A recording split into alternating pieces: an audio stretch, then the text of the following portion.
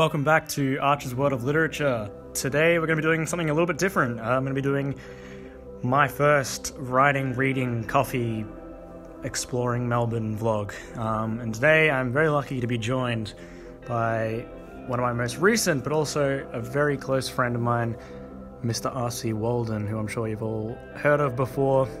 He's going to be joining me on this adventure, and we can see what mischief we're going to get up to. So, off we go to meet Robin.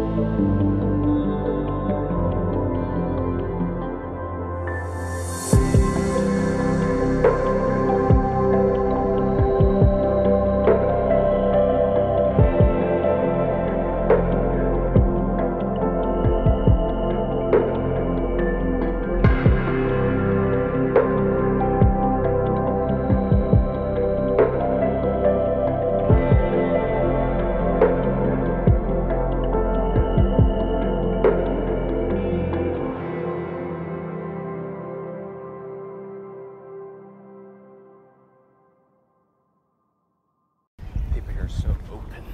Yeah, it's amazing. Les gens s'y sont vraiment ouverts. Just get that for the B-roll. Roll? The French. Roll. Oh, you look like a tourist. Through and through. Are you a fella here? Yeah, I'm actually just, yeah, I study here. Study what? Are you a fella here? Je suis asshole. Wait, how do you say that? He is an asshole. How do you say that in French? He is an asshole. Huh? How do you say it in French? He's an asshole. Il est un asshole. Il est un asshole. Yeah. Je suis Okay. asshole. Je suis asshole. I am asshole. Okay, this is staying in. What? That's staying in for sure. Not the asshole part. Yeah, that's staying in.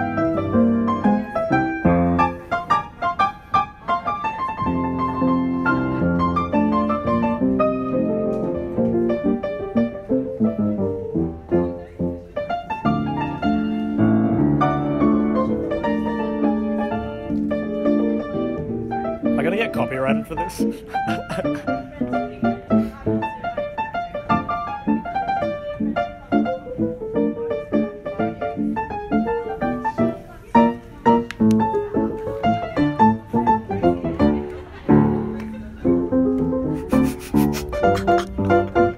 Yeehaw!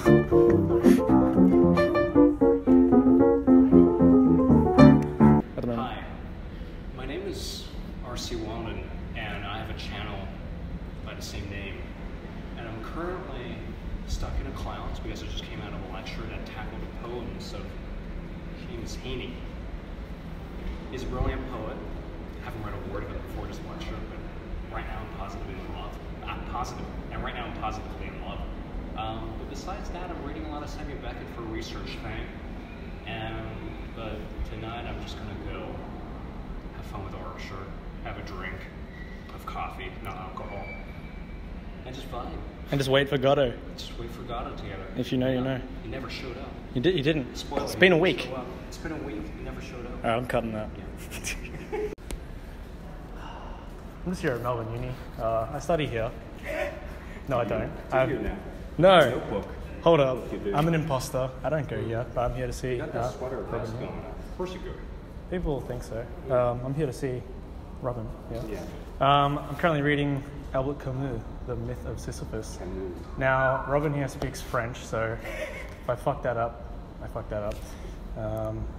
Yeah, and so this is his philosophical essays on kind of life and death and the absurdity of whether life's really worth living. But from what I'm getting, compared to other existentialists, he's kind of like, yeah, there's no point. But there's like a little bit, there's hope. You can kind of just enjoy knowing that there's no point. So don't read this if you're depressed, but it's cool. Yeah, I like it. And then I just got my notebook here, like my observations get put in here, so we're going to go and get some coffee or something. Huh? We should compare notes when we should compare notes. Let's go to LIGO. Let's go to LIGO. Yeah. We're going to go to readings. Let's do it.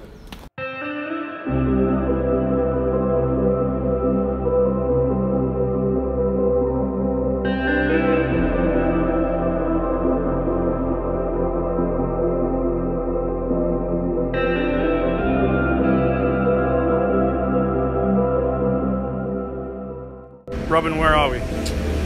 This is Readings. What's Readings? It's like my favorite bookstore, but also my money pit.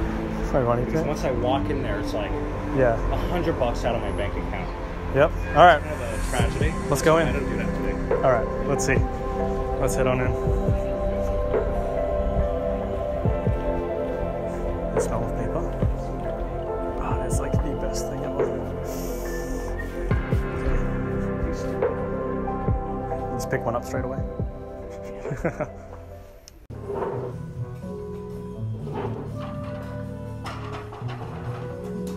Go on, do something. No, I'm trying to look for Beckett. I'm searching for Beckett. Come, this is boring content. People say move. People say go F. He said go F. What is it? You said golf. You said golf. It's Goethe. It's Gautier. Gagne. No, it's Gautier. Gautier? Now you're just somebody that I used to know. Measure for measure. Hey. Our favorite Willie. Oh, what section are we in? Is this? Do they have Titus Drawings? Is this plays? Yeah, Yeah. it's plays. I don't think they have This is illegal. This is illegal. Why? I want it, Buy it. but I don't have money for it. I mean, I do, but I'm like, No, prove to the audience this is your money pool. You said it. Put it in. Put your words into I action. bought this yesterday, and I still haven't finished reading it. No, but we didn't see you buy it, so we don't. You could have stolen it, like for all. I bought it from Dimmicks. So Am I gonna get kicked? Got that.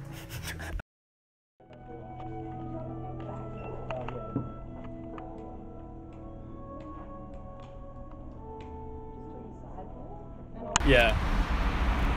Well, that's my aim of this video. Reveal what you actually are. You're revealing me? Our whole universe has seen a hot stated nearly 14 billion years ago. Expansion started. Wait. Oh, that's going in. Oh God. Yeah. I don't know what I'm doing. Yeah, we're just chilling here on the balcony. Do you know what this place is called? Very existential. Oh yeah. Eating out of a gutter. That's pretty absurd, actually. I'm digging that. Any meaning? No, nothing. Do you reckon that bird, like, thinks there's any point to what it's doing? I don't think so. Do you reckon that bird has, like, an idea of, like, existentialism He or... just wants to eat.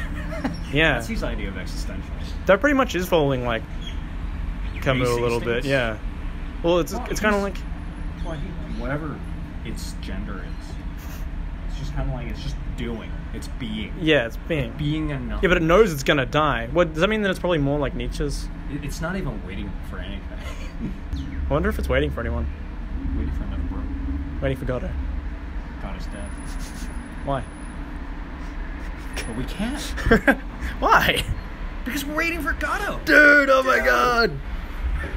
Yeah, but like, you pull out like a random philosophy book, you're just kind of like, people are like, there's a high barrier of entry to philosophy, but I personally don't agree with it, because what you're going to realize is that over and over and over again, these people are still reaching the same, grappling at the same questions. They're just kind of like, what is metaphysics? What's reality? How do we conceptualize it?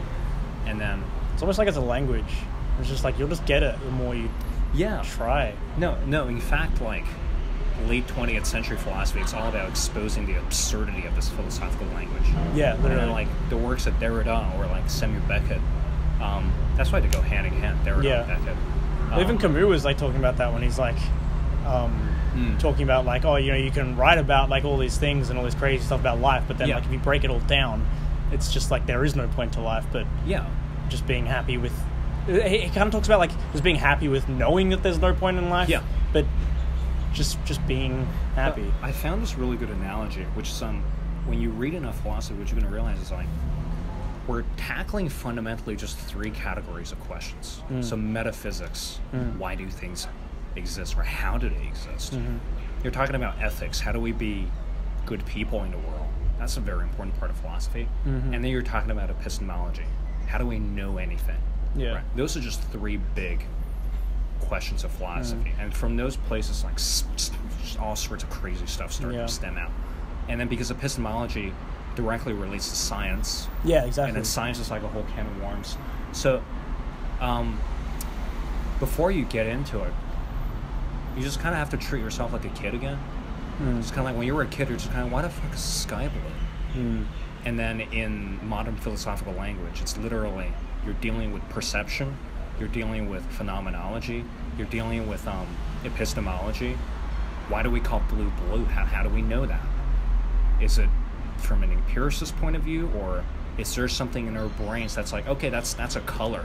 Do we have some faculty in our brains that's like when we see a color, we know it's a color? So that just opens up the can of worms. It's like, how do we know anything for certain? That's epistemology. But so why is a tree called a tree?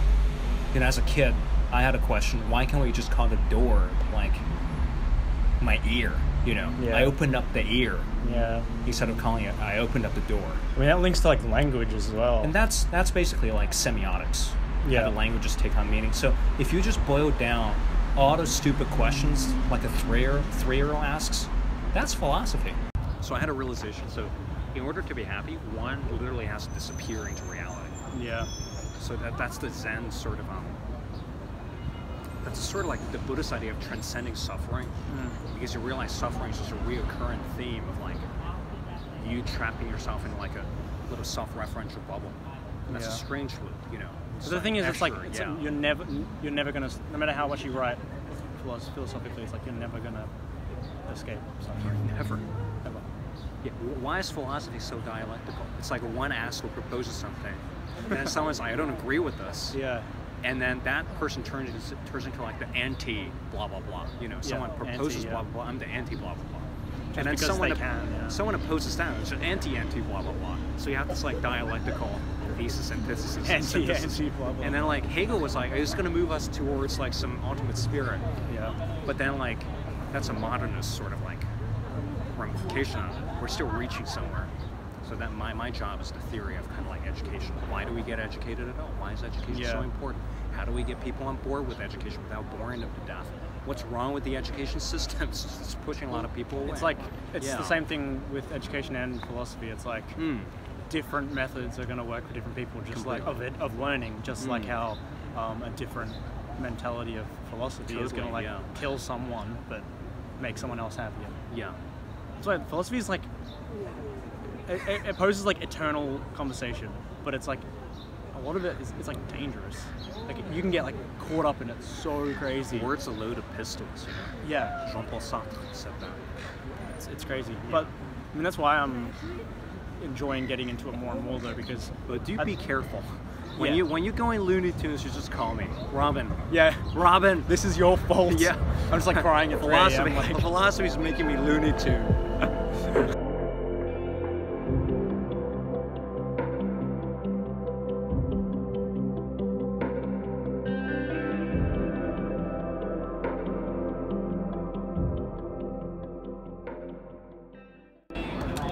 Just hang out with Archer. Archer's an uprising YouTube star. I'm trying to teach him everything I know about literature, and I'm finishing my citations for a graduation paper. So this is the last paper I'm going to write for my English degree, undergrad degree, before heading to grad school. It's kind of like crazy. No, thanks. Speak up. Speak up. Crazy. There's a lot of work and it's crazy. Yeah, but it's nuts. We're nuts people. Yeah. We got a chai latte, which looks like a pile of shit. It is a pile of shit. That's what happened when I finished the latte. We've got Camus. We've got some of Roald Dahl's adult books, I suppose. We've got a bit of Seamus Heaney. We've got the personal notes, which you guys are not allowed to see. It's my That is yours. intellectual property. Yeah, we're on Little Flinders Lane, and we're at Roulette. How do you say Roulette Galette in French? Roulette. Galette. Yeah. That's where we're at, and we're just about to do some silent reading while Robin does his citations. Goodbye. Goodbye, everyone.